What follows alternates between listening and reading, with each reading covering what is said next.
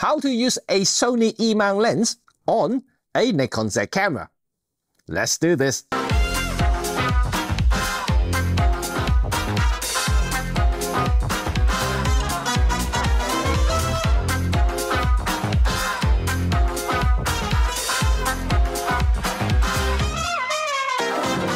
Hi, it's Jimmy Cheng here from RED35, and welcome back once again to my Tech Tuesday and 2 minutes review.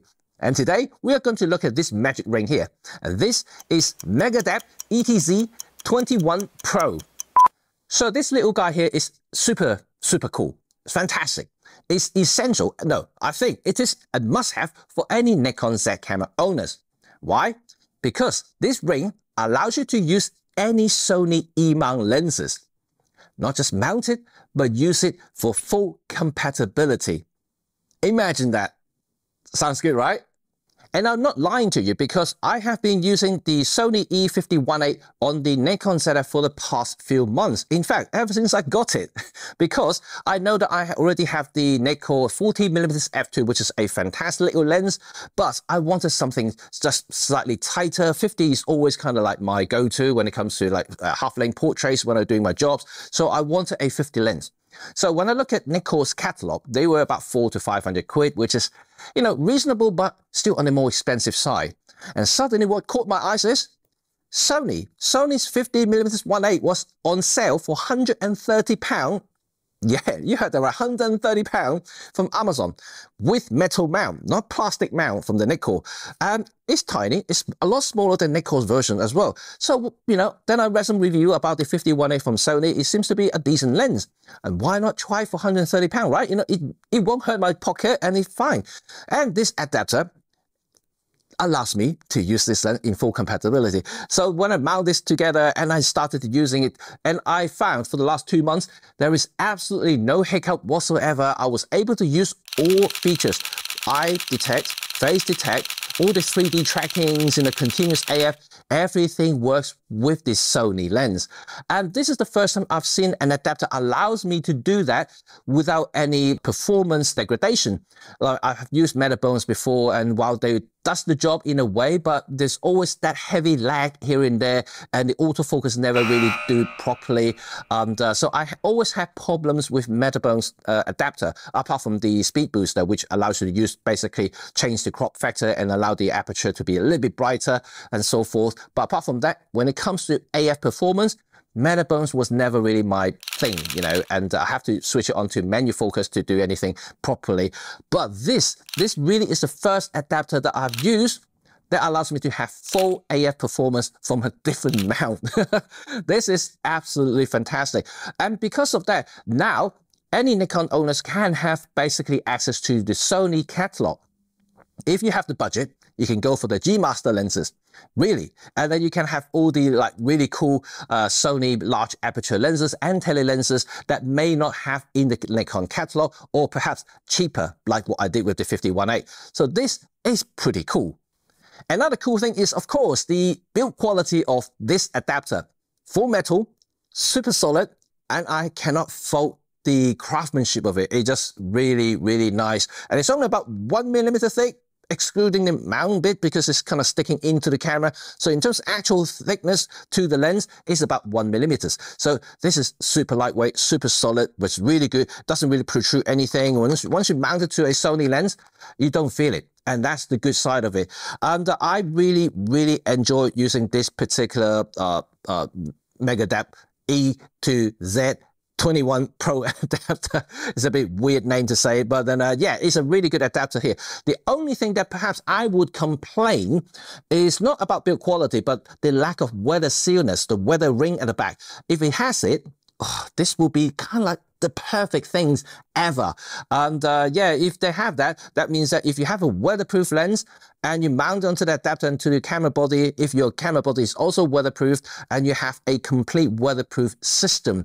At this moment in time, unfortunately, there's no rubber ring at the back of the adapter. That means it's not, and it's not recommended in using in heavy rain situations. Light drizzle, you may just about to get away with it, but I wouldn't recommend it if I'm you. I have used it in the rain, and because it's my job, and so far it hasn't give me any problem, but I do try to make sure that the surrounding is dry whenever I can, and I wouldn't use any blower, because once you blow it while the lens is attached, then you may actually push the moisture into the camera, so I wouldn't recommend it. You may want to dismount it and just clean it and dry it off and then mount it back on again. So that will be my recommendation. But other than that, this is definitely a solid option for any Nikon Z camera owners. So the conclusion is, yes, you should definitely get the Magadap ETZ21 PRO adapter if you're a Nikon Z camera owner and also want to use other people's lenses, especially from the Sony E cam. And yeah, this is it. This is my review, and hopefully I've done it. I've done the 2 minutes review. Right. And but yeah, to me personally, I think this adapter is well worth the money. Definitely. I mean, there is no performance degradations there. You can absolutely use any E-mount lenses, any third-party E-mount lenses as well, not just from Sony, but like, let's say Viltrox and other people who make Sony E-mount optics. So that is very, very good. I have been using this professionally, actually. Yes, professional with the Sony E, the 150-1.8 here with the Nikon Z F for the last 3 months. And you may have actually seen some of the images that I have posted with the Nikon Z F review. And some of you actually did question me, did you use a Sony lens on a Nikon Z camera? I said, yes, I did. And this is all because of this little magic ring right here. So fantastic. Magadap is definitely done a great job here, allowing this possibility to happen. Like I said though, I'm hoping that the next version will have weather sealing at the back, so making the entire system weatherproof, and that will be really, really good. So that I will be able to, you know, perhaps get a weather sealed Sony E-mount lens and mount it onto the system and still having that weatherproofness as a system. So that will be good. I do find as much as I like Nikon lenses, but they are a little bit pricey these days. For instance, the Nikon 50-1.8 is about 450 to 500 pounds. The Sony 50-1.8 is 130. It's like basically a third of the price. So I can't believe, you know, the price difference is so big, you know, between the two lenses there. And even if I want a slightly faster 50, let's say I want a 50-1.4, Nikon doesn't even offer that option. You have to go all the way to 50-1.2, which is, you know, $2.5 grand. That's a lot of money for that lens. But I can get a Sony Zeiss 50-1.4 for about $1 grand, brand new.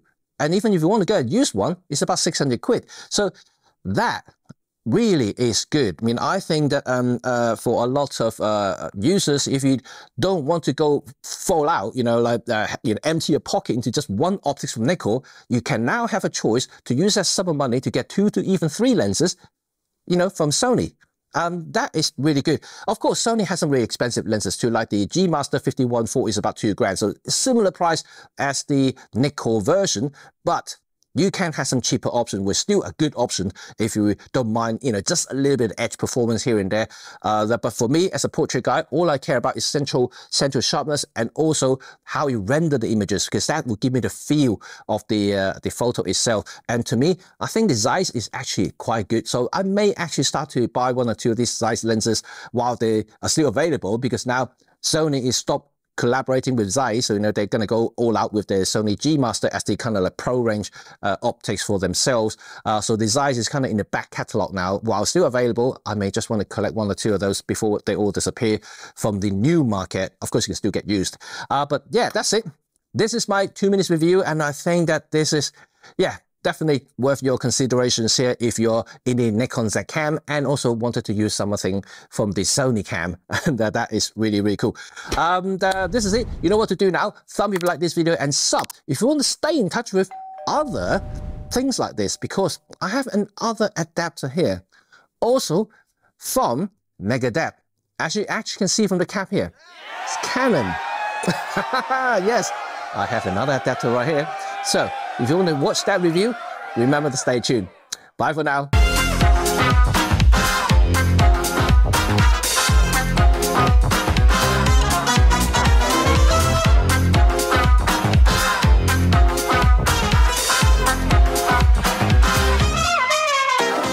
So welcome to the bonus section. I genuinely vouch for this adapter here because it's just so good. And I'm not really joking right here. I'm not trying to do anything. I don't even have an affiliate link. I don't even earn money from this.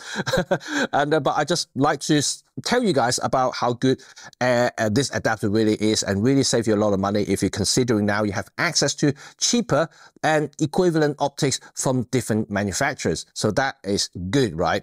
I know you're excited to maybe hear about the Canon version, but I will tell you a little bit more later, not in this particular bonus section. That will be another review, right? But what I want to tell you guys about what my next video is, yeah, it's going to be something special. This guy here, this is the Godox, not Godox, pronounce it correctly, Godox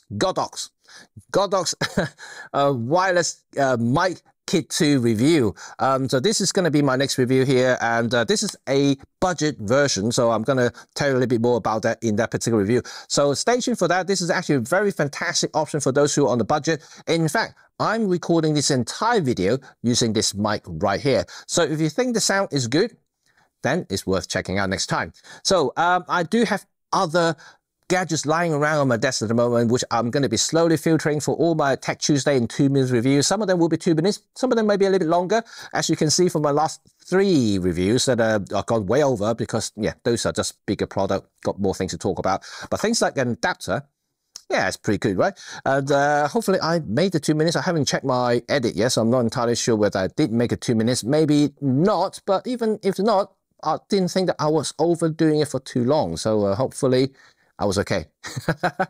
Anyway, thank you very much for watching. Once again, remember to share the news everywhere to help me build this little playlist here for gadgets and tech stuff for photographers and creators, because you know, there are a lot of little products I think that deserves some attention, some exposure, because most people tend to watch cameras and also lens reviews, but a lot of these gadgets, audio stuff, they just really basically get left behind. And while they are good, not many people actually know about them. So this is what this playlist is all about. This kind of series of reviews that I'm doing right now is to hopefully open up to let people know about these little products there. I think is good. So majority of the things that you see in this review is actually handpicked by me. I do receive a lot of emails from companies saying that, can you review this, can you review that? I don't always say yes to everything, but if I see the specs, I will say, okay, send it to me to have a look.